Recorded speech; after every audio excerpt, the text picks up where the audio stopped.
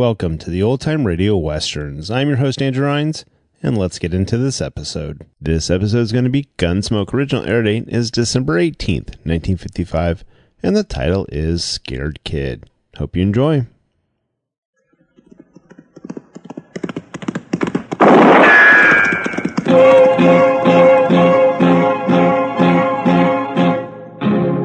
Gunsmoke, brought to you by Chesterfield. To put a smile in your smoking, always buy Chesterfield. Made the modern way with Accuray. Around Dodge City and in the territory on West, there's just one way to handle the killers and the spoilers, and that's with a U.S. Marshal and the smell of gun smoke.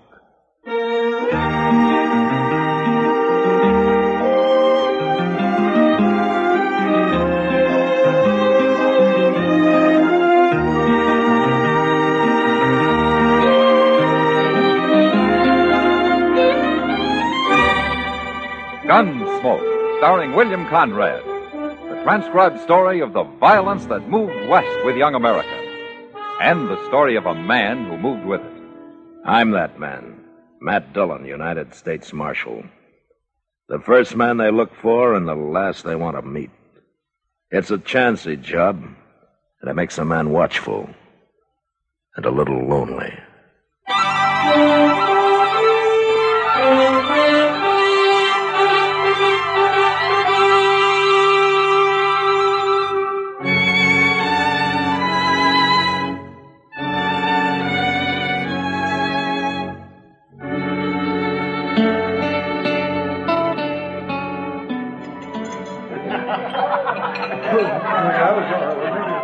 Matt? Yeah, what, Kitty? Come on over to that table in the back. I want you to meet Ida Stewart. All right. Ida's only been working here about a week. Now, isn't that Gil Varden sitting with her? Yeah, Oh, hello, Miss Kitty. Marshal Dillon. Hello, Gil. Ida, I brought the marshal over so she could meet him. How do you do, Marshal? Pleasure, Ida. Gil's been telling me a lot about you. He's quite an admirer of yours. Well, it's good to know I got some friends. You always did right by me, Marshal. You never caused anybody any trouble, Gil. And I don't aim to. Well, if you'll excuse us now, I promised I'd try to bring Gil a little luck at Faro. See you again, Marshal. Sure, Ida. Come on, Ida. And you'd better bring me luck, too. She sure has a way with kids. Kids? What, Gil's 20, Kitty. To me, that's a kid. Well, I've known kids who were men at 16. Oh, sure. But there aren't many of them. Yeah, maybe it's good to take your time growing up, huh? Oh, maybe. As long as you don't take forever. Like Henry Gant over there. He must be 40, and all he's ever learned to be is a loudmouth bully. I don't call him grown up. Well, I don't care much for Gant myself, Kitty. Look at him right now, Matt. He's trying to horn in on Gil and Ida. Yeah. That Gant's mean. It's going to be trouble, Matt. Look, he and Gil are going outside. Well, I better go throw some water on that. Well, shoot him for me, Matt. All right, everybody stay inside. Stop it, Marshal. He'll shoot him. I'll stop it, Ida. Okay, Gil. You're wearing a gun. Use it. Hold it, you men. Now, how'd he get here? I won't have any gunplay, you know that. He's gonna shoot me because I call his girl a bad name, Marshal. Ain't that something? If there's any shooting, I'll do it, Gant. All right. I'll fight him barehanded. Why, you little scut. That's enough, Gant. Now, you leave him alone and get out of here. I'll kill you, Gant. One way or another, I'll kill you. Hear that, Marshal? He means he's gonna shoot me in the back. He wouldn't dare try it no other way. I've heard all I want to hear. I told you to leave, Gant. He's a coward. He's a dirty little coward. You know what he called Ida, Marshal? Forget it, Gil. And you forget about killing him, too. No, I won't. I'll get him. You want to hang for killing a man like Henry Gant? I don't care. You don't? Huh? No. Then maybe Kitty was right. Maybe you are only a kid after all.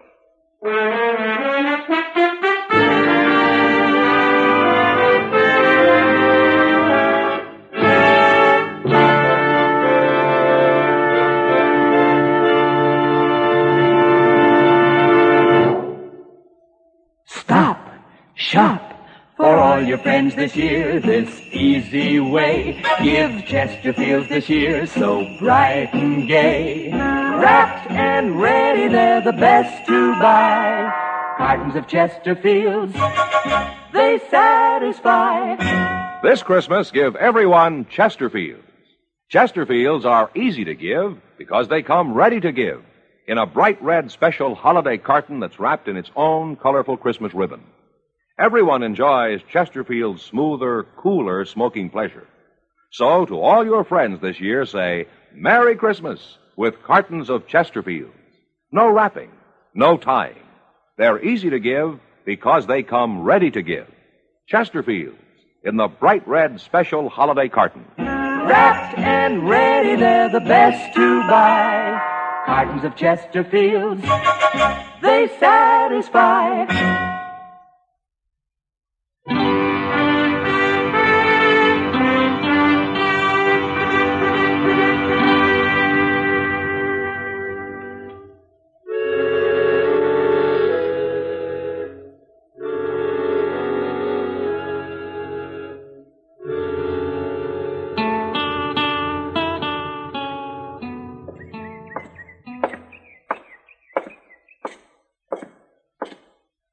Morning, Doc.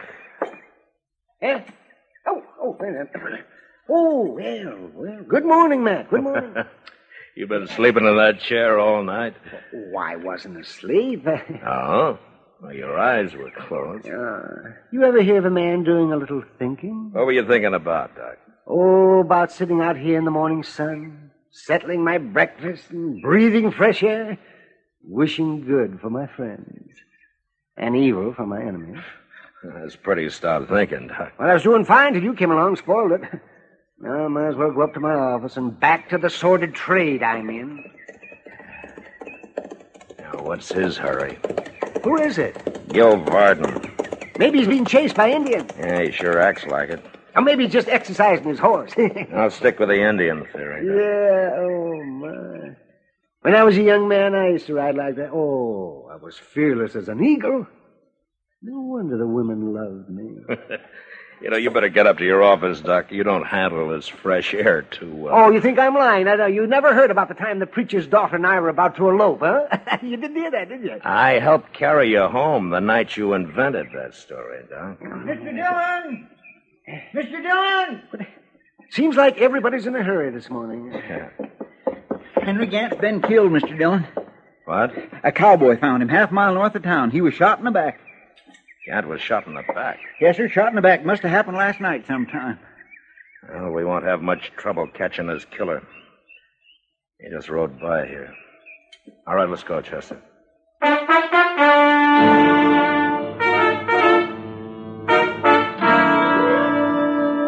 the time Chester and I picked up a couple of rifles at the office and got saddled, Gil Varden had a good start on us. So to make sure of catching him, we each took an extra horse along. We tracked him south and rode hard till noon without even seeing him. But then we found his horse. It had sold on him and was standing head down and feet apart near a wagon. And the wagon, it was sitting there with no team to pull it, but harness strewed all over the ground. And on the seat, stony-faced and unmoving, was a gray-haired country woman. Howdy, ma'am. I'm Marshal Dillon. I'm looking for the man who was riding that horse out there. He's gone. Well, what did he do? Take your team? He took him. Oh, man, you just can't sit out here. Can't go no place without a team. There's a ranch about a mile west of here. Give that horse a little more rest and he can carry you that far. We'll rig a blanket on him for you, huh? Can't leave my man here. What? My husband. He's in the back, Marshal, under them blankets. Oh, what's the matter with him? Is he sick? He's dead. Killed dead. Man who stole your team? He done it. He rode up and never said a word. My man reached in the back for his rifle, and this fellow shot him. I just can't believe Gil Varden would do a thing like that. He was shaking like a leaf. He's plumb scared, Marshal. Scared of you, I guess. He's got reason to be, ma'am. Especially now. Go catch him before he hurts anybody else. I'll manage here as soon as I stop aching a little. Well, I don't like to leave you. I'll be all right. But stop him. He's done enough. Chester, bring a horse over, will you? We'll fix a rig for her. Yes, sir. My first husband was killed by Indians, Marshal. Bad as it was, I never hated them Indians. It's different now, somehow. Yes, ma'am. I'll catch him, ma'am, I promise you.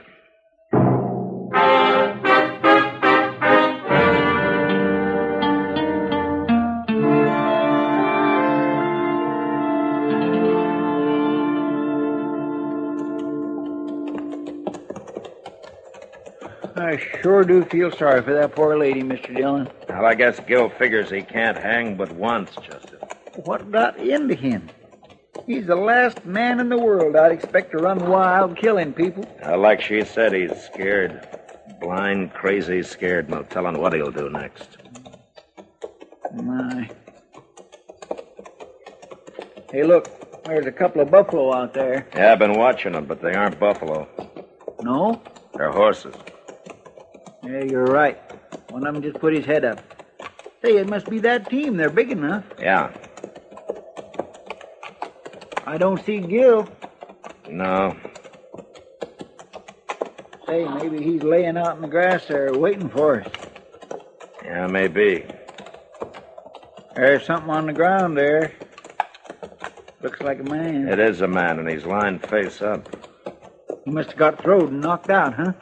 I've won that team. Gil's a better rider than that. Well, something's happened to him. That isn't Gil, Chester.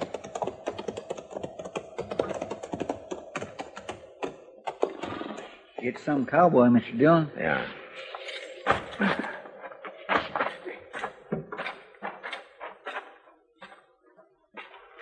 He's been shot.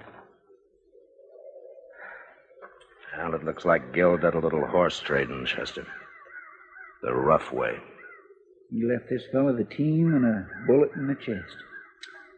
That boy's really gone crazy. We'll catch him quick enough unless this man was riding an awful good horse. There's no way of telling about that. No.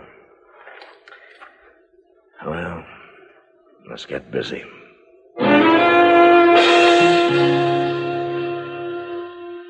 We buried the stranger as best we could, and then took up Gil Barton's trail again.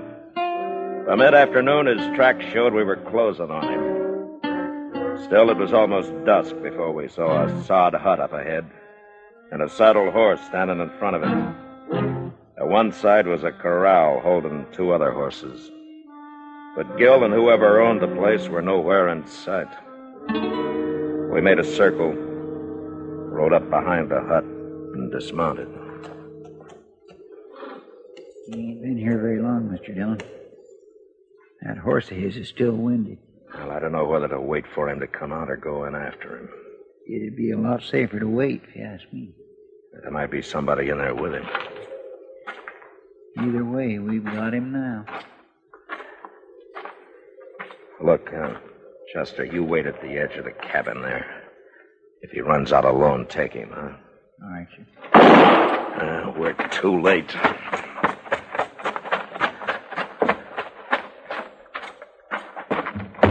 All right, drop your gun, Gil. No!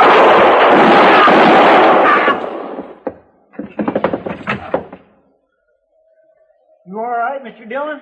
Yeah, come on in, Chester. Did he kill that fellow? I'll take a look. You get Gil's gun. He's still conscious. Yes, sir.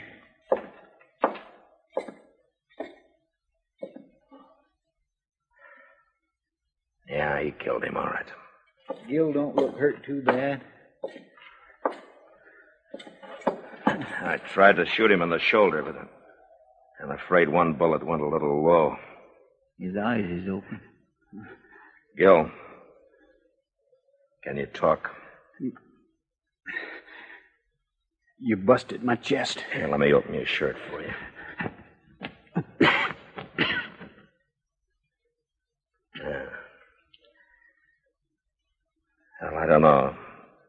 might live at that.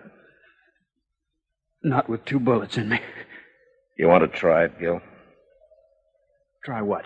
There's a wagon outside. It'll be a rough trip, but we might get you into Doc's. You shoot a man, and then you try to save him.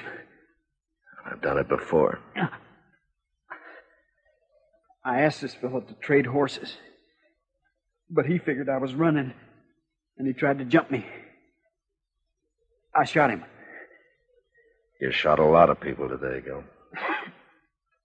I didn't want to. I didn't know what I was doing, except running. I heard about Gant. I knew it was me you'd be after. What do you mean you heard about Gant? I'm getting dizzy. I'm gonna fall. Hold me, Marshal. You're lying on the floor, Gil. I'm gonna fall. Is he dead? No, he's still breathing.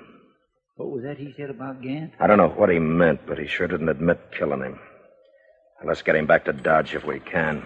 And maybe we can find out what this is all about.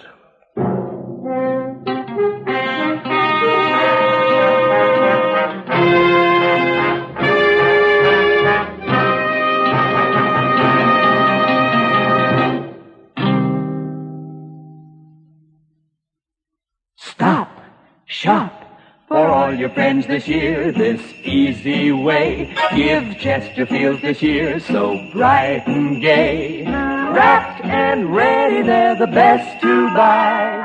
Cartons of Chesterfields, they satisfy. This Christmas, give everyone Chesterfields. Chesterfields are easy to give because they come ready to give in a bright red special holiday carton that's wrapped in its own colorful Christmas ribbon. Everyone enjoys Chesterfield's smoother, cooler smoking pleasure. So, to all your friends this year, say, Merry Christmas with cartons of Chesterfields. No wrapping, no tying. They're easy to give because they come ready to give. Chesterfields in the bright red special holiday carton. Wrapped and ready, they're the best to buy. Cartons of Chesterfields, they satisfy.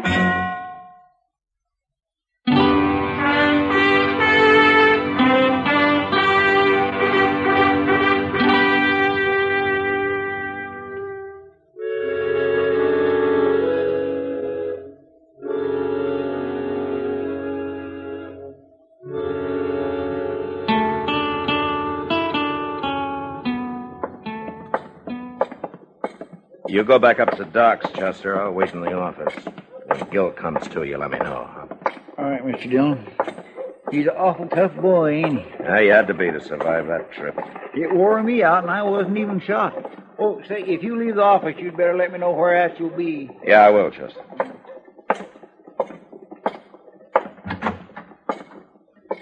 Hi, Kitty. Hello, Matt. Hello, Ida. Oh, what are you girls doing here? We've been waiting for you, Matt. We heard you brought Gil in this morning. Yeah, he's up at Doc's. How is he, Marshal? But he's got 2 bullets in him, Ida. He survived that wagon trip, but Doc can't tell much yet. What do you think? Well, he's still alive, and I've seen men pull through shot up a lot worse than he is. Even if he does live, he'll hang, won't he? Yeah, he'll hang. I'm sorry, Ida. It's all my fault. Your fault. Ida did it, Matt. Did what? Killed Henry Gant. Ida killed... Yeah, she came and told me about it after she had left. Gant tried to run off with her, but she got his gun away from him and she killed him with it. Is this true, Ida? Or are you trying to cover for Gil? Gil's gonna hang anyway, it's true. Then it was self-defense. Why didn't you come tell me about it? I was scared to. I didn't think about it being self-defense. I was too scared to think. Yeah, she was, Matt.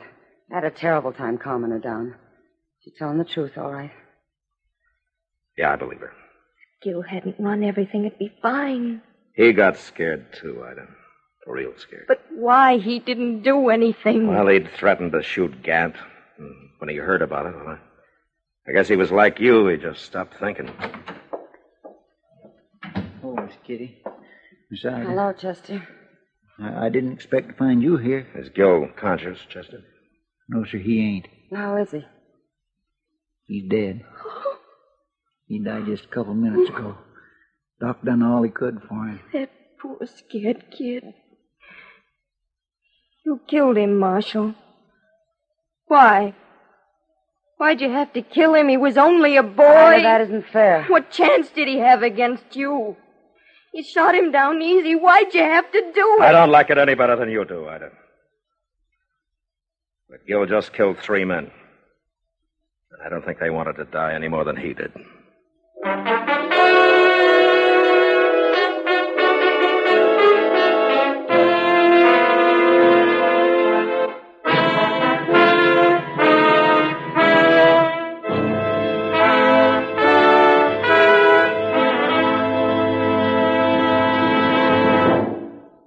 In a moment, our star, William Conrad. Remember, friends, this Christmas give everyone Chesterfields. Say, have you remembered the milkman, the postman, and the others who make life easier for you during the year? Well, there's still plenty of time to get them Chesterfields. Just drop by your neighborhood cigarette dealers any time this coming week. You'll find Christmas cartons of Chesterfields are easy to give because they come ready to give in a bright red special holiday carton with its own colorful Christmas ribbon. So, to all your friends this year, say Merry Christmas with cartons of milder, better tasting Chesterfields.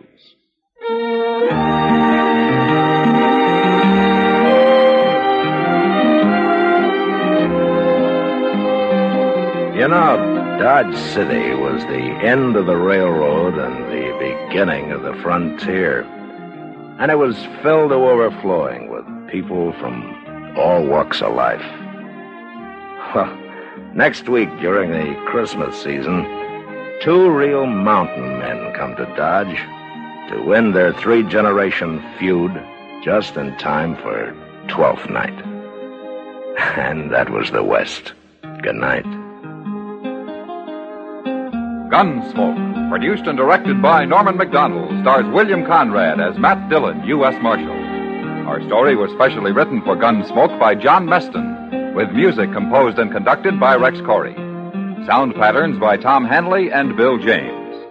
Featured in the cast were Sam Edwards, Eleanor Tannen, John Daner, and Ann Morrison. Harley Bear is Chester, Howard McNear is Doc, and Georgia Ellis is Kitty.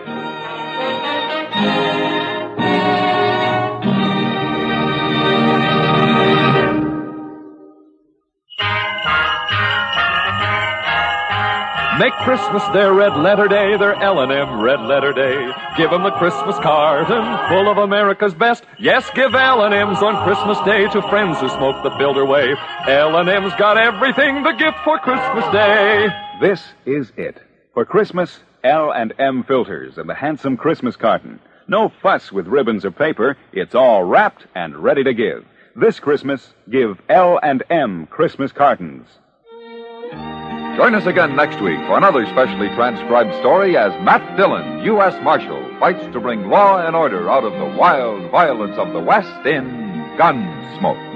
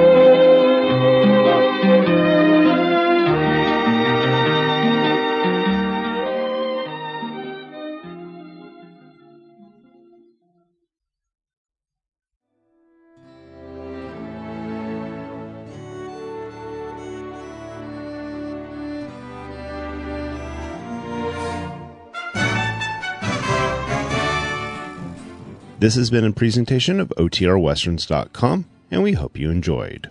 Please take some time to like and rate our shows in your favorite podcast application. Follow us on Facebook by going to OTRWesterns.com/Facebook. Subscribe to our YouTube channel by going to OTRWesterns.com/YouTube. And send us an email, podcast@OTRWesterns.com. You can call and leave us a voicemail, 707-986-8739. This episode is copyright under the Attribution Non-Commercial Share-alike copyright. For more information, go to OTRWesterns.com/copyright. Have a great day, and thanks for listening.